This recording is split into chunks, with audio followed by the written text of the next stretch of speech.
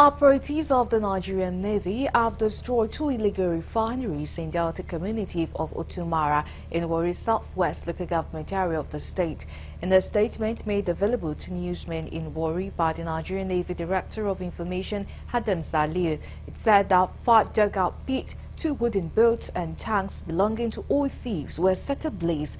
According to the Navy Information Director, the Delta Navy Command, with support from the ex-Reserve base, stormed the camp through intelligence gathering, which led to the uncovering of the illegal refinery site in the remote creek of Otumara. The oil thieves were said to have fled the scene immediately. The special squad of the Nigerian Navy team stormed the illegal refinery site as most of the illegally refined product went up in flames.